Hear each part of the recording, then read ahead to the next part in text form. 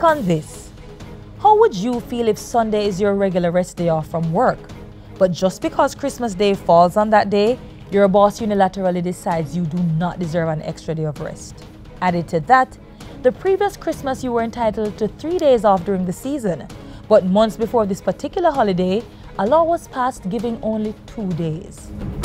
This is the kind of injustice and ill treatment that was meted out to Samuel Sharpe. Up to 1830, the enslaved were allowed 3 days holiday at Christmas. In February 1831, the House of Assembly passed a law reducing Christmas holidays from 3 to 2, Christmas and Boxing Day only. Since Christmas Day 1831 fell on Sunday, a rest day, Sharpe believed that they were entitled to the following Tuesday.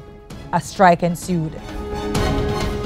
The resistance to work ballooned into what history records as the Christmas Rebellion, the ill-fated event that helped pave the way to freedom.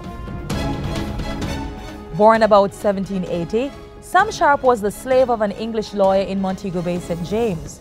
Sharpe was the lay deacon of the Burchell Baptist Church and became a leader in the congregation.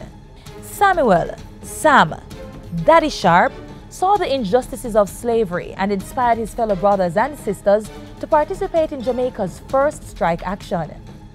There were no labor laws at that time that spoke to the rights or privileges of slaves. Sharpe may be considered a forerunner to the labor movement as he fought for the rights of his fellow workers.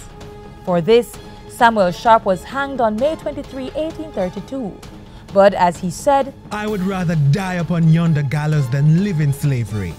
In 1834, the Abolition Bill was passed by the British Parliament, and in 1838, slavery was abolished.